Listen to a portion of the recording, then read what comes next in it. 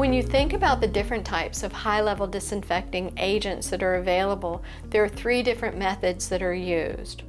We have the automated system, the solution that you soak, the transducers, and there's a wiping system that's available.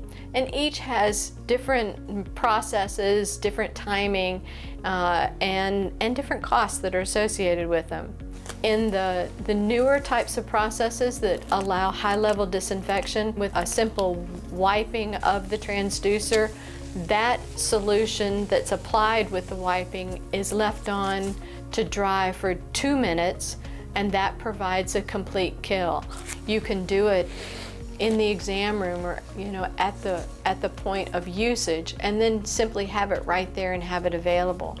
All of these processes kill bacteria, viruses, and some spores.